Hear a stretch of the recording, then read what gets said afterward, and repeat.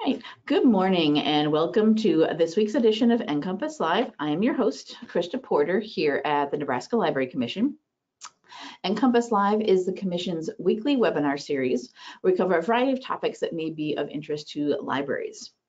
We broadcast the show live every Wednesday morning at 10 a.m. Central Time, but if you're unable to join us on Wednesdays, you can always watch our archives later at your convenience. And I'll show you at the end of the today's show where you can access those archives.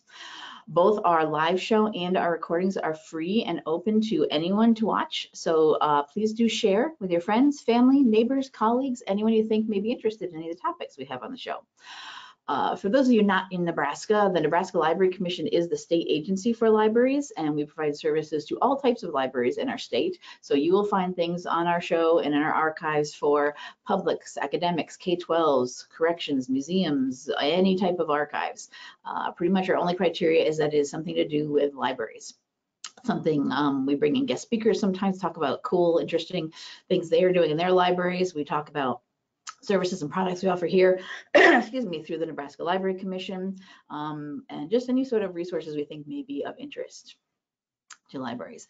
And before we get into today's show, I want to do a brief little reminder to our Nebraska libraries. For anyone here is here from Nebraska. At the Nebraska Library Commission, we are still tracking and keeping up with information related to the COVID-19 pandemic that's going on worldwide right now. We have a link or a blog post here that's pinned to the top of our main website that will bring you to where we have links to different resources. We have a list that we've got ongoing, and you can see that at the top of here of when libraries were closing, special accommodations they're making when they're closing, and if they are in the midst of working on reopening, as some are. If you go to and you can notify us if you have any changes at your library situation here in Nebraska. There's some information here. What about like kids and unemployment, et cetera. But if you're at a library, we've got some resources here that we are keeping up to date as new information comes out about what to do with closing, what to do when you're opening. The most recent big news that people may have heard is from the REALM project, Reopening Archives, Libraries, and Museums. Their most recent report, I think it was just yesterday, came out about how long the coronavirus does last on typical materials that are returned to libraries, and it looks like 3 days is the max. So go ahead and look more at that. Quarantine your items for 3 days before you reissue them out. But we keep this up to date with any new information that comes up. If you're not a Nebraska library, check with your local state library or your own state's state library or your state's library association. They may be sharing the same kind of resources for in your areas as well. So today I'm going to switch over to you, Amanda, now so we can get your slides up. You should see the pop-up for that. And I'm hoping this shows the right screen because I've got two monitors in front of me. Okay, right now it's well, do present. Have you done it for full screen to present already? Oh, I'm moving the controls for GoToMeeting because they're covering the present button. There you go, yep. There you go, yep, perfect, it's full screen. All right, so this morning with me is Amanda Sweet. Good morning, Amanda. And she is our technology innovation librarian here at the Nebraska Library Commission. And once a month, usually it's the last Wednesday of the month, she comes on and talks about something tech related. It's her pretty sweet tech session each month. So if you are a big tech geared person, library staff, or you want to know more about it, this would be the one to definitely keep an eye on. And today she's to talk about something that is definitely, I think a lot of us have been dealing with over the last few months during the pandemic, how to leverage online learning to build new skills. For many of us, that's the only way we're doing things now is online and remotely. So I think this is very timely, perfect. So I'll just hand over to you, Amanda, to tell us how to do that. So I can't guarantee that I have all the answers, no one does, but this is just kind of a mapping out of what's worked for me and what's worked for the people that I've worked with. So there's a ton of webinars out there about how to help teachers improve their instruction. This is actually more for helping the student improve their own skills to be able to take advantage of all the multitude of resources that teachers have already created. And So this is kind of a rundown of the main process that I ran through to get myself ready. And once I ran through this myself, then I started practicing it with other people to make sure that it was generalizable. So the first thing that I did was to unlearn my bad learning habits. I have a master's degree, and yet I still didn't know how to learn. I had been really reliant on making sure there was someone there to tell me what I should be learning. And I realized that that's not really the greatest way to go about it because, well, it wasn't working. And so then I set about trying to find out what I actually really wanted to do and lay down a solid foundation of goals and what I wanted to get out of the learning that I was undertaking. And when I had a solid understanding of why I was doing it and what I wanted to do, it was then that I decided which resources I wanted to use and how I wanted to go about learning. And then as I was figuring out my general goal, then I built out a solid learning plan to say, this is the schedule that I'm going to follow, this is the content I'm going to use, and I'm going to put this into a spreadsheet so I can adjust this later on and know that all of the materials and activities that I'm doing are actually fitting with my learning goal. And then the double check your plan is actually talking to professional communities that are either online or in person to make sure that I'm not diving down a rabbit hole. Because some of this stuff, it's topics that I've never touched before, never seen before, and I've just done a lot of background research about them. So it never hurts to ask someone.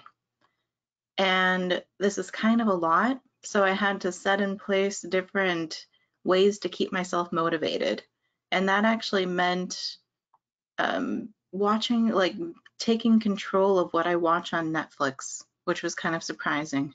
I had to completely shift the entertainment that I take in, what I read, and who I surround myself with. So that was interesting. All right, so let's dive into this. So how did I unlearn my bad habits and what were they? So this was what I read through to get myself in the right mindset. Actually, I'm rereading this one right now, Ultra Learning. So Ultra Learning was written by Scott Young, and he also has a really awesome blog about self-learning and teaching yourself new skills. And he talks a lot about focus and how to get yourself into the mindset and stop relying on a traditional learning path. And he uses really hardcore examples of people who have like learned a full language to proficiency in 3 months. I didn't do that, Wow. but yeah, seriously. And he uses other examples of like, he himself didn't speak English for a solid year.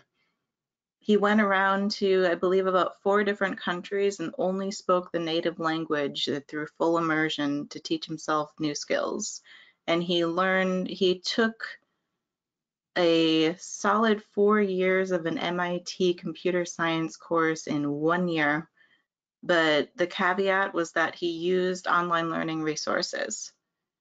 And he focused not on the lectures because they weren't available online, but he used the practice sets and he set the goal for himself.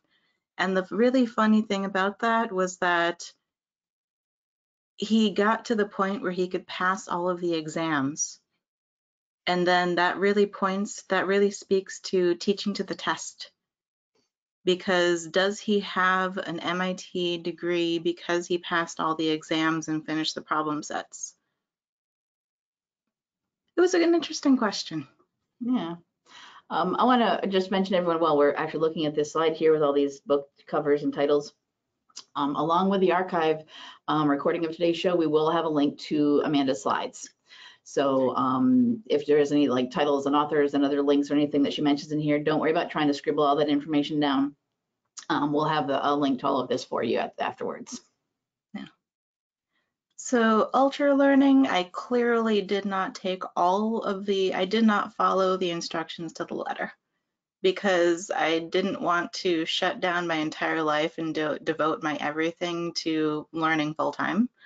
So instead, I shifted Everybody over. has that are lucky enough to be able to do that. Yeah. Right? Yeah. And plus, education is getting more expensive. I have a master's already, and I'm already in debt, and I could not bring myself to add more debt onto this top of that stack.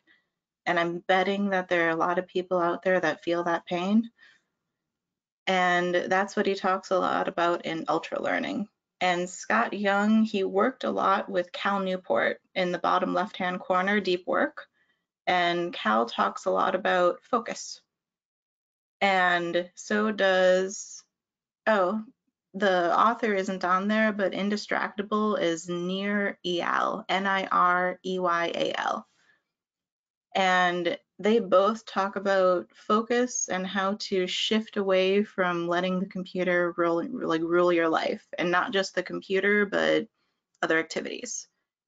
And I realized that while I was trying to learn things like JavaScript and I was boning up on my instructional design and boning up on adult learning theory, you know how when you log into a course and there's all those different resources of articles down at the bottom? I started following those and I started flying down a rabbit hole. And it felt like I was learning a lot because I was reading a lot, but I wasn't actually accomplishing very much. It was like a full sense of learning. And that was what I learned in Barbara Oakley, The Mind for Numbers. And she talks about the full sense of learning and saying, it feels like you're doing a lot, but I'm sorry, honey, you're not. And it was a bitter sting, but it was something I needed to learn. But so let's move on so we can get through the rest of these. These are some specific tools that I took out of those books to kind of put myself to rights. So even if you don't read all of that stuff, you can try these tools. And these are all clickable links. So if you access the slides after this, you can go to all these. This was actually the most helpful for me, time boxing. And so this was, I realized I was wasting a whole lot of my time. And I went to Nir Eyal's, he had a session with Nebraska Product, and I listened to him speak. And then I bought his book, and then I tried a thing, and it worked.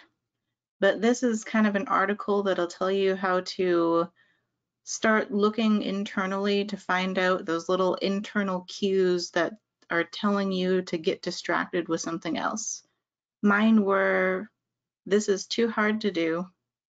And every time I heard a ping in my email or a ping from another notification, my attention would fracture. And then I would lose control and control of my focus. So I shut off my notifications and I logged out of my email, and I only check it probably 2 times a day now, when it used to be just eternally open on my computer screen. But he has a lot of good tips in there. So either read this because it has the most vital information, or grab his book. And let me go back into present. And I'll just go through the rest of these pretty quickly. The I can't do it, I overcame by going through the imposter syndrome. And Krista, I think there was a session on an imposter syndrome.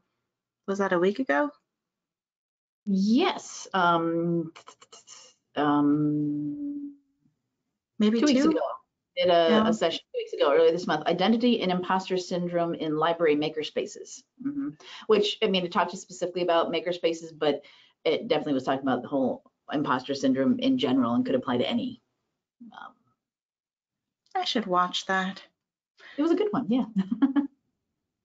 This article goes to Harvard Business Review, and they did an article. It's a pretty good one with some good tips. And this one is my favorite. Simon Sinek, Start with Why TED Talk. And this is actually probably the biggest one that helped, because I had never been asked what my values were. Maybe that's a common thing now in schools, but I had never been asked. I had never thought about it. But it was kind of an exercise to go through what actually matters. And I forgot to put it in here, but there was a secondary resource by Mind Tools that it's basically a choose your values thing.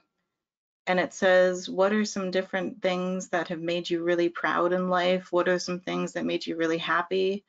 And what are some things that really resonated with you that you dug in deeply and found yourself losing time to be able to focus on them? And for me, that was kind of, I have a mild, like, try to help the world kind of thing going on here.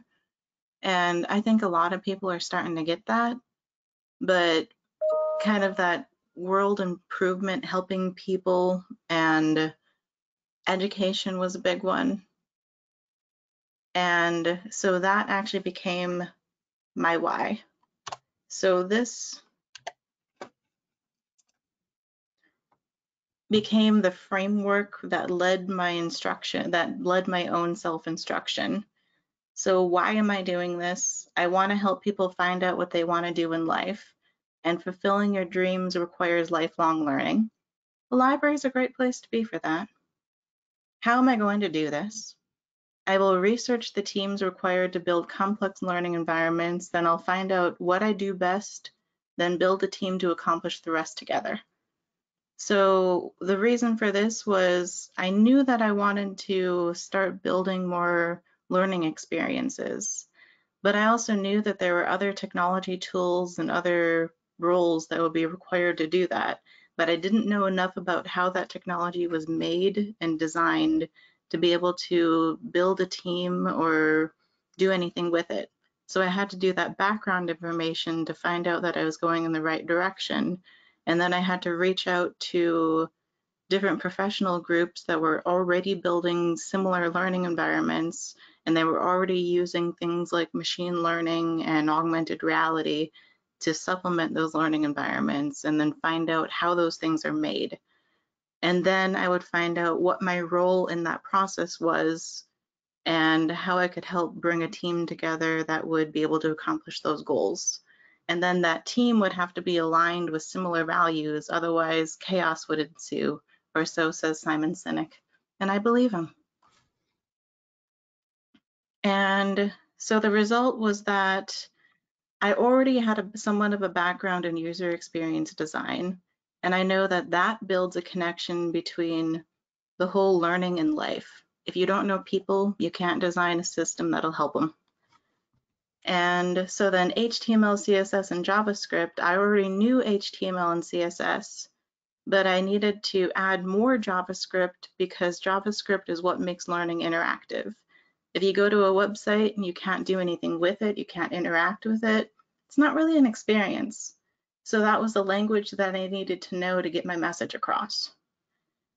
And then adult learning theory, I already had a background in, but I needed to know more about it, and I needed to learn about service learning. And service learning is more about community development and the whole helping people. And so the what is, I am a learning experience designer. I don't know who made up that name, but it's a cool one. And in general, I put people first. It's human-centered design, user experience. It all comes together. And thus, I found my Ikigai. So I don't know if you've heard about this concept before, but this also follows in with this start with your why. And there was a Pew Research did a report that said that a high percentage of people did not find fulfillment in their work or in their life. And there was recently they're starting to study this more. If you're really interested in finding the studies that I have been looking at, you can email me.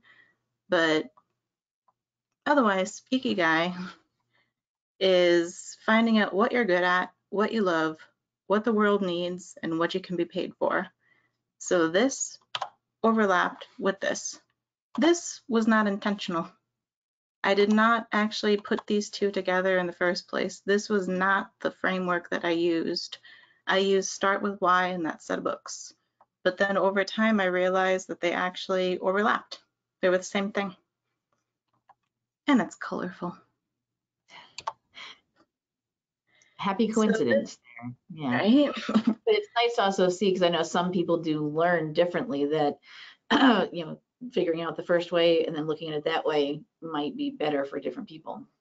Oh yeah. And I actually use to learn JavaScript, I used 4 different learning sources. Wow. Because I like each one made a different part click and each one covered different things. Yeah. So if I had just used one of them, I would have a whole lot of holes in my learning. And I wound up bouncing back and forth between 4 major resources. And so this, some of you may have seen this already. It's a SWOT analysis.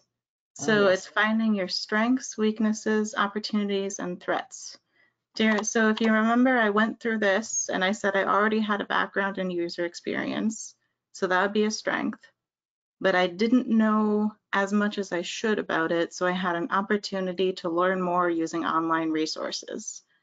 I already knew HTML and CSS, so that was a strength, but my JavaScript was somewhat weak because I didn't know what I didn't know. And I didn't have the motivation to be able to learn the rest of it because I had other stuff I needed to do. It only really started taking off when I found this why. Otherwise, I would start a JavaScript course and I would be like, why are you making me build a Twitter right now? I don't care. But when I was able to relate everything, every activity that I did to that learning experience, and I started saying, okay, I need to learn arrays. All right, this is going to be helpful, and I'm going to use this to start as laying a foundation for a database in the future so that when people input information into my system, I'll be able to store it and retrieve it. And now I know that I need to learn more about databases. And so the threats, more or less the JavaScript was going to be boring. So the opportunity was to find different learning opportunities that made it more entertaining and actually mattered to me. And I don't use JavaScript games. I tried Grasshopper and that just, it felt like I wasn't getting very far. And so the other threat would be not having too many options. I kept getting scattered, starting one tutorial and then starting another tutorial and starting another tutorial.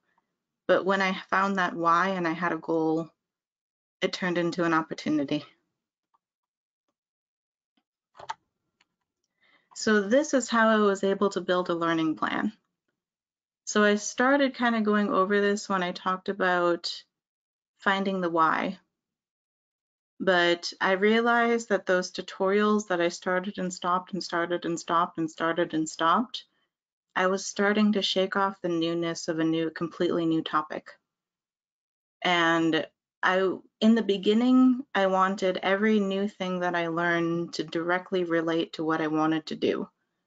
But I eventually realized that sometimes the boring tutorials are necessary because you don't know if something is relevant until you've learned the basics in the first place.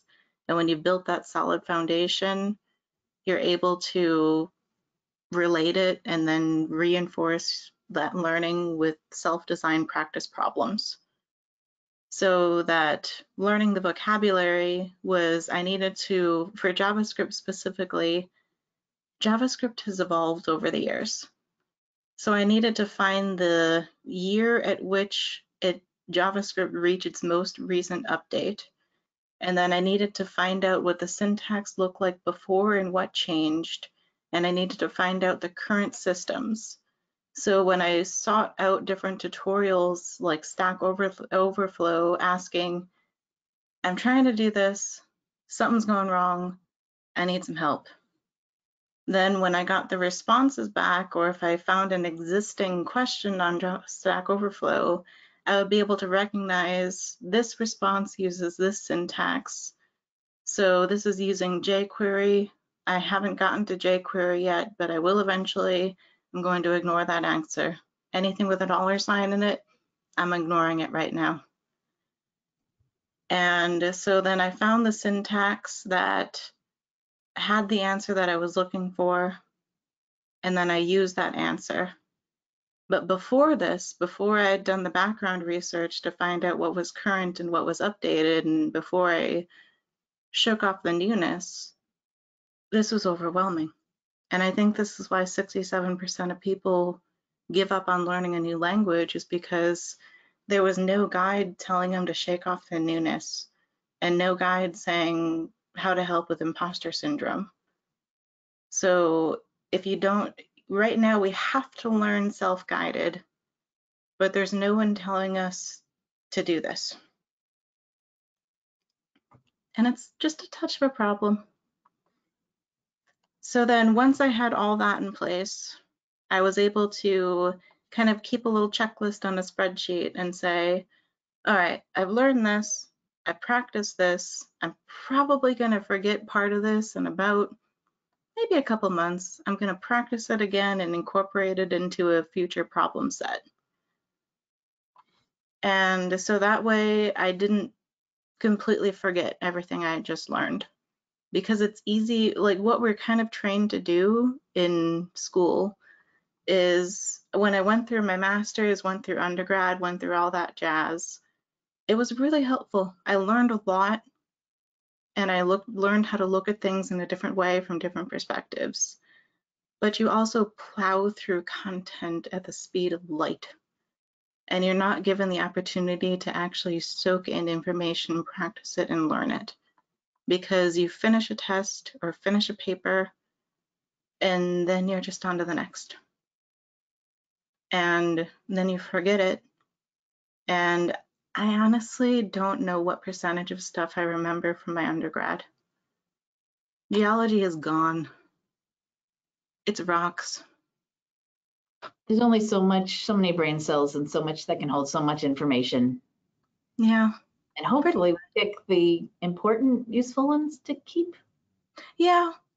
And I remember a lot from my master's, because I was working in libraries at the time, and I was able to practice it simultaneously, and I still use it. So that's the relevance. And so I had to train myself to check in with my own learning, because there's not a teacher there to do it. There's a teacher that on like Coursera, or there's a lot of peer learning on edX and Coursera. So there's help that's sometimes available, but I audit most of them, so I don't always get that. But I learned how to get really in tune with whether I'm actually learning or whether it just looks like it. And then this is a long road, so I had to reshape what I read and what I pay attention to. Because I used to read a lot of the news, and I still kind of do, but now I have designated time blocks for it. And I always leave off on some good news, because otherwise I start to get mired down by the problems of the world, and then I lose motivation to do a lot of this learning on my own. That's a very good tip. I've started doing some of that too, of just stepping away from it all. It's hard to do. Yeah. Especially in the current situation of everything that's going on in our country and in the world today. I mean, it's always an issue. There's always something that's in the history that's going on, but it seems it's a lot worse at the moment, yes. Yeah. And it's easy to be distracted, yes. Yeah. I actually also started doing a SWOT analysis on that too. Yeah. Because I started worrying about random things that I saw in headlines, and then I started asking myself, is there something that I can actively do to help in this situation using the skills that I currently have? And if there isn't anything, then I shift on to the next problem. It's okay. Because, It's not all your responsibility. Always something you can do about everything. Yeah. and if I get mired down by other things, then I never accomplish anything. And it took a really long time to not feel guilty about doing nothing. If that makes sense. But eventually I kind of learned how to do that, and I'm helping in some way, but you can't help in every way. And then, so the last one on here is, so every time I would read an article that I would think would be remotely interesting or remotely helpful, now or in the future, I would start bookmarking it on my browser, and I would start organizing it by category. And so then I would have an adult learning folder, and I would have a JavaScript folder, a human-computer interaction folder, and the list goes on, and like a service learning folder. And then I would start building subfolders within those and start categorizing resources that I could refer back to later. And this would mean that instead of reading something that was vaguely interesting, then going back a year later and saying, I kind of sort of remember this thing that was sort of really helpful and it would probably come in handy right now, but what in the world was it called and who wrote it? And now I just check my bookmarks. All right, and I'm picking on JavaScript because it's actually the most common question that I get is how do I learn how to do coding? And so this is more or less how I broke that skill down, because I think this is actually the most common question that I get. But so we'll go back and say my goal is to learn JavaScript to build an interactive learning experience rooted in adult learning theory. And so right now, what people are trying to do in schools and just on their own, they start learning JavaScript and then they want to practice it. So they start going online and saying, are there some sample problems that I can use to start learning this? So they've already learned the basics, but they never had a goal.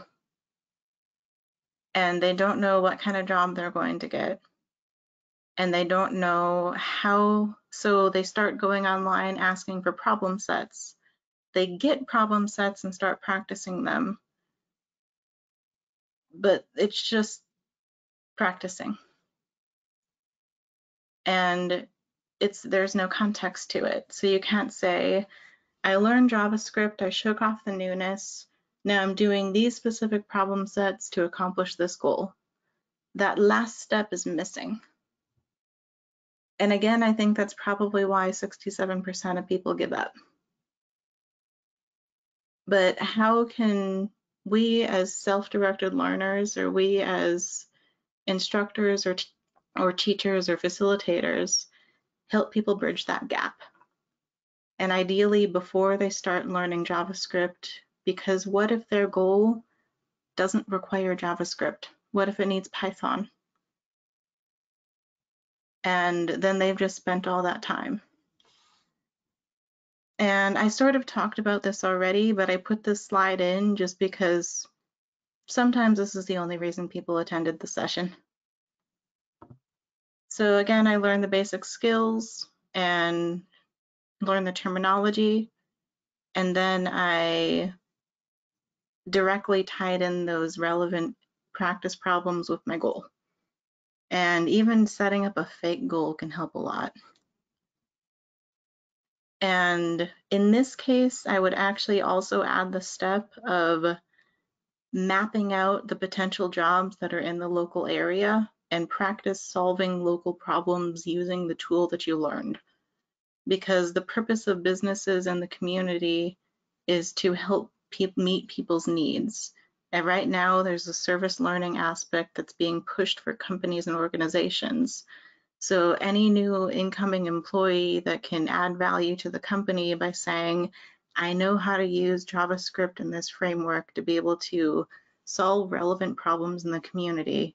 And if I can help you do this, then people will view the business better. And this is why I'm an asset to your company. So I didn't add that on there. It's kind of a long one, but it's an option. And then you get increased self-motivation and reduced transfer issues. And one thing that I'll add is that right now, they also did a Common Sense Media survey that asked high school students what they wanted to be able to do in their future career. And the high school students said that they wanted to do something that would help people. But then they look at some of the resources for learning how to code. How does learning how to code help people? And how does that tie into your interest and skills? SWOT analysis. So essentially, this learning process is helping us do this. Noel Birch, he worked in human resources, and don't quote me on the year, but it was, I'm not even going to say it, but he built the conscious competence ladder. And this is kind of the series of skills that, like the series of stages that people generally go through to go from I know absolutely nothing to I've learned what this skill is, I've identified why I need to learn the skill, but I still don't really know a ton. And then you finally move into, okay, so I learned the basics, I shook off the newness, I know the terminology, but whenever I do my practice problems, it still takes a really long time to do. And then finally, this is where you're starting to reach the expert level and you've practiced it, the skill is automatic. But in a lot of different frameworks, you're kind of encouraged to get a mentor, someone who will walk you through these stages. But if everyone on the internet who is trying to learn a new skill was required to get a mentor, how would that shake out? Do we have enough expert level mentors that would be able to help the average learner work their way up through this skill level? I'm going to go out on a limb and say probably not. But those experts, they also put all of their guidance and articles online. So one of the major things that I had to teach myself is I've been trained to believe that I need a mentor who will walk me through every single one of these steps. But the thing is, even when I actually went to a professional development seminar or something like that, and I heard an expert speak in person, this was labeled professional development and it was labeled some form of mentorship. How much one-on-one interaction do you get with an expert in that situation? You might get a 5 to 15 minute Q&A in the background and you might be able to ask one question. What is the difference between that and watching that same expert speak on YouTube? You get the same information, you process it through your own past experiences in the same way, and you're talking to your local community to find out how they process the information, and how your local community reacts to the information is sometimes more important than what the expert has to say, because you can't control how your local community is going to react to a new technology or a new process or a new concept, and that expert isn't going to be around to help you through that process. So it kind of made me rethink the role of mentorship, unless it's a local mentor. But it was interesting. Okay, it's 10:42. I'm just checking my time. So this was the other thing. Oh, sorry. And I just want to remind people while you're on here, if you have any questions or comments or thoughts and suggestions about what Amanda's been talking about, go ahead and type in your question section and we can gather them and answer any questions, have any discussion you guys want to have. Yeah. And I'll also open this just in case the chat pops in. Mm-hmm. But So another thing that kind of came up for me is, so right now, when we're trying to seek out information online, when we're in, so I'll start this a different way. When I was in my undergrad, when I was in high school, and just in general in life, I was taught to go through the Feynman principle. The Feynman principle is when you want to learn something deeply, you learn it by teaching others. So now when my cousin was in high school, she was told to express herself through websites. And this is awesome. But now I find myself learning from information online and recognizing that everyone online is at a different stage of learning, because most people are online to do some version of the Feynman principle. And then I had to teach myself how to look at these different resources, compare them against others, and try to figure out who was at which stage in this process. Because everyone is at some various different stage, but I want to learn from people that it's in stage 4, maybe stage 3. And most people are trying to pass them off as being in a higher stage than they actually are. So when I learned, how do you know that? Anyone can say anything in their About page. When you learn how to learn, you don't learn from me, you learn from him. So it's kind of information processing and finding a good information resource. And this is something librarians are kind of awesome at. But this is kind of another element to it, which is we're already looking at how people are funded, but are we looking at whether this person shares my values? The people we learn from, what we read, and what we experience shapes who we are as a person. But do we know the values of the people that we're learning from online? We might know the values of the people that we're learning from in person, but, and especially in the world of technology, where you might go from knowing absolutely nothing to learning a bunch of stuff, does that technologist share your values, or do you just know which projects they worked on and succeeded with before? And even if they make a whole ton of money and have been successful on paper, are they going to guide your ethics properly?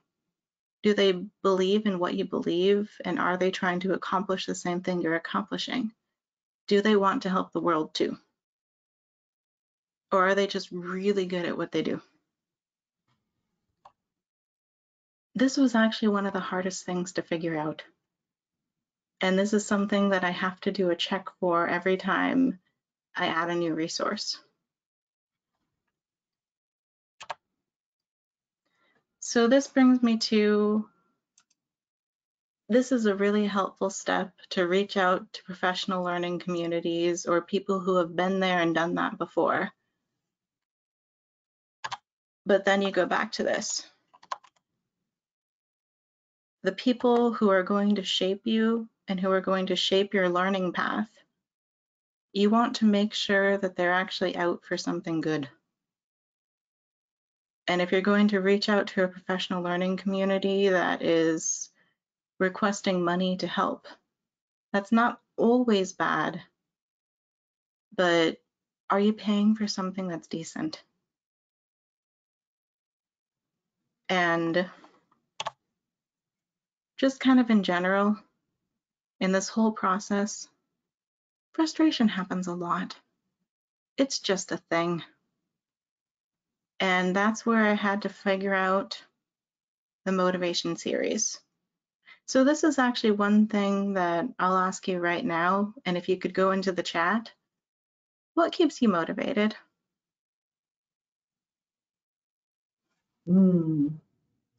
Depends. Motivated about what? Just in general? just in general, what makes you look at life and say, you know what, this is going to turn out okay? And say, I'm going to try to do lifelong learning, and I need to build these new skills to succeed in a rapidly changing world. What is going to keep me going? Mhm. Is it friends? Is it family? Is it being able to contribute to something greater than myself? And what keeps you going?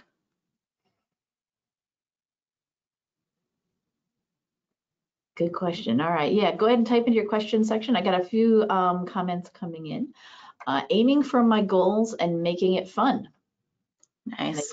Making learning fun, I think, yeah, it can help. It's like you said earlier, Amanda, help teaching someone else, which depending on your point of view can be fun or not, but Yeah. definitely. And then support recognition, the fun of learning. Once again, fun, yeah. Yeah. Anybody else have any ideas about what motivates you? This may be something hard to think of. I was trying to think about why I do what I do. And I think it goes back to the Japanese thing you had there of all those things that can come together to hopefully make things good. And I try to have those things that I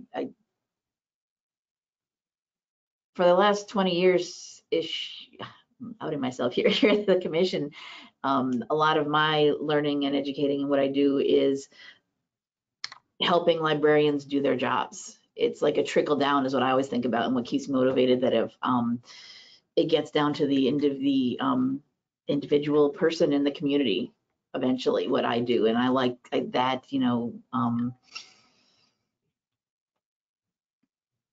making a difference to that individual. That's it, the making a difference in that at the end of everything.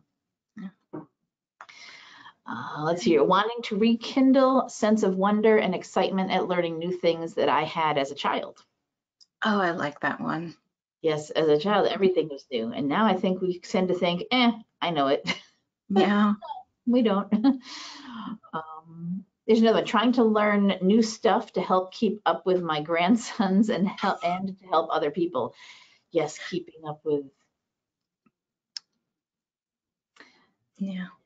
Seeing the passion and excitement, especially by youth. Oh, that's true. Mm-hmm. We teach them something that we think we know, and it's like no big deal. But to them, just a previous person, think of the excitement of learning as a child. To them, it's the first time. Yeah. Mm-hmm. Has anyone tried using stories and reading to identify people's values? To see how they respond to them or what they say about the different stories. Yeah. Because it's kind of like you read a book and you say, this character is like awesome. I want to be more like this person. Yeah. Has anyone read the book and then said, well, what about this person do you want to be more like? And what do you like about their values and what makes them them? Mm-hmm. And how does this fit in your own life? That's a good way to try and think about it. If you can't just come up with something, yeah. Because yeah, go ahead. Oh, you said there were a couple other ones? Yeah, the desire to want to learn or know more. Yeah. More, yeah, that whole general, yeah. And feeding my and others' creativity. Yeah. The creative way, but yeah. It's like, I just want to learn all the things. Is that so wrong?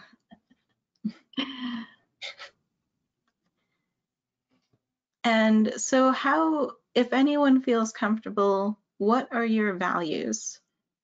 What drives you to do the things that you do and shapes the decisions that you make? And has anyone ever asked you this before?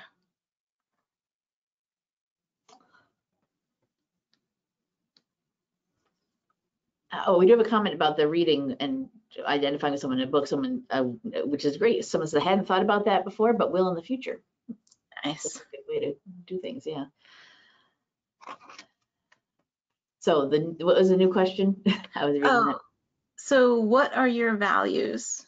And so if you could think of any set of maybe a few words that describes who you are and what drives your decisions. And I'll grab this. Mind tools.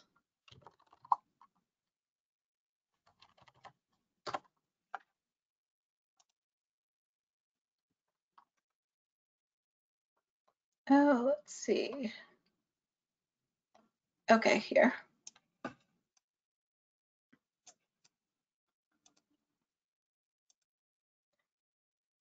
Can everyone see a list of words on the screen right now? Mm-hmm. Kind of small, but I can read them if I look in, yeah. There you go, that's good, yeah. So this was the list of values that were kind of options. Hmm. And I couldn't fit all of them on the screen.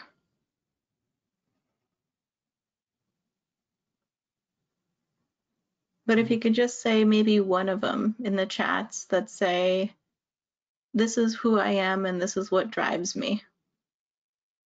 Mhm. Yeah, and actually, so the first comment that came through is actually exactly what I was thinking, and I was kind of, I don't know if it's embarrassed or not, but no one ever asked about my values, and that's a deep thought question. I agree. I was like, oh, I don't know what are my, I just do things, and I Yeah. never sat down to think about why. I think it's just, it's the right thing to do sometimes is why I do things. It's the helpful thing to do. But if the fact of what I do being values, like this person, no one ever asked really. And no one ever asked me either. And it Yeah. was kind of like the world kind of became clearer when I started filtering all my decisions through this.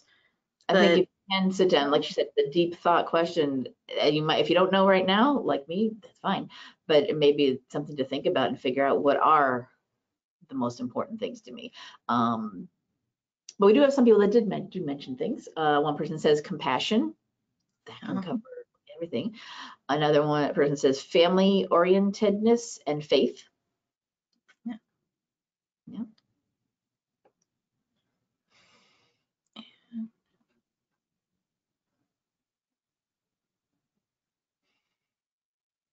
I'm trying I to, always, like I said, I just think in general, I just try to be open and try and do the right thing to as well yeah. as I can to help people. I don't know. I have to think more about it, and some might maybe look into some more of these things about what are values that you can have. Would it be helpful for me to set up like a values exercise to do in the library? Do you think people would do it? I don't know. What do you guys think? This is something to expand upon. Yeah. Because I've started a template for like a workshop template for how values shape the technology we choose. Oh. Mm-hmm. And I think I've gotten feedback that it could be interesting, but would people actually use it? So I wonder if some of the values. Oh well, someone says yes, definitely. And I think it's something also it's unconscious. Yeah, Somewhere you've got these values. You may never have articulated them or put a word to them like this. And you are using them in some way when you're choosing, maybe you're choosing what technology to have at your library, choosing what to teach, choosing how to teach it, choosing who to teach it to, all of those things. But yeah. have you ever thought about it as that, as the basis? Yeah. And we now have some more people talking about what their values are too. Service, being helpful to our patrons while being approachable, and courtesy, respect for others. Mm-hmm. Another person saying, yes, that's a good idea, having something of values to technology type workshop or session. Yeah. I think it's definitely something that's hard to think about as the It first really is. thought question if you've never thought about it before, and if no one's ever asked you, you've never had to think about it. Yeah. So what do I think? And Might it's, need someone to guide me through the process of figuring out what are my values. I know what I do. I think I know why I do them. A lot of it's instinct, habit, unconscious, whatever. Um, and it was actually a series of books and movies that helped me figure out what my values were.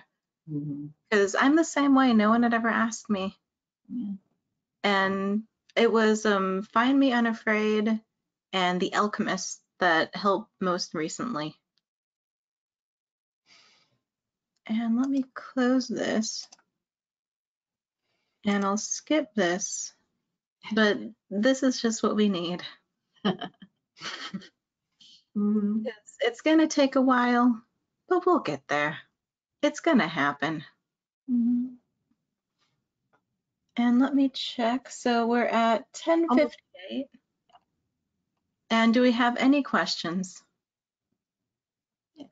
If anybody has any questions you want to ask or thoughts you want to share about this, how you've been using online learning, how it's affected you, what you've been doing with it, or any ideas for how people could use it to do all these things that Amanda's been talking, get it typed into the question section there. Oh, and I will also put the link to these slides in here, just in case you wanted to take a gander. Yep, so we'll link to them when I get the archives up as well, which should be by the end of the week at the latest.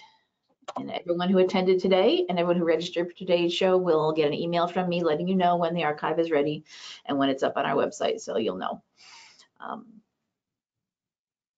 Has to be processed by GoToWebinar and updated to uploaded to YouTube. You know, did that go? It says that I went to organizers and panelist, and I couldn't actually see any of the chats that went through. I only heard what you read. So I wonder if this link actually got to you.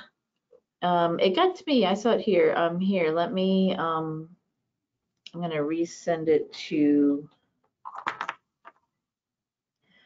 entire audience to see if that gets through.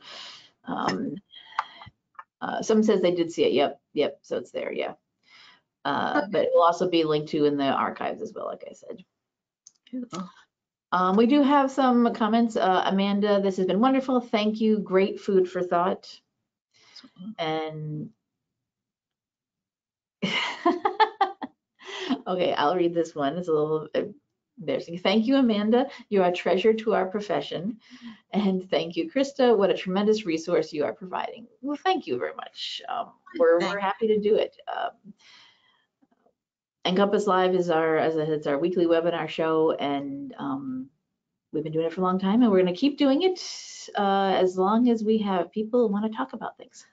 Right. It does keep coming up, yeah. And so as a thanks, I really like that I can review the presentations. Yes, we always try to put up the archive of the recording, and if there are any slides or